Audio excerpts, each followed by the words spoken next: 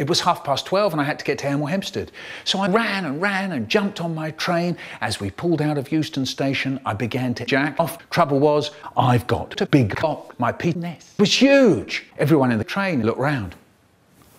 What's that? Oh, yeah. That's Michael Rosen's penis. Oh, yeah. That's Michael Rosen's penis. All right. Everyone was looking at me. I had to reach up to get to the head. I press the fleshy button and it starts roaring. Stop right there, said security guard. So I came all over his face. And then he started crying and ran away. It was then I noticed the woman opposite.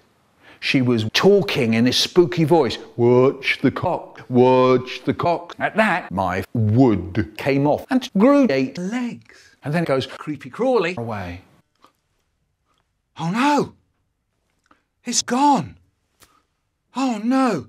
There was an awful yelling and crying and someone shouting. I look out of my window and my huge cock was hunting people. Who do you think was the first person it happened to meet? The crying security guard. The teeth cut into his flesh and he's crying, "Get off me!"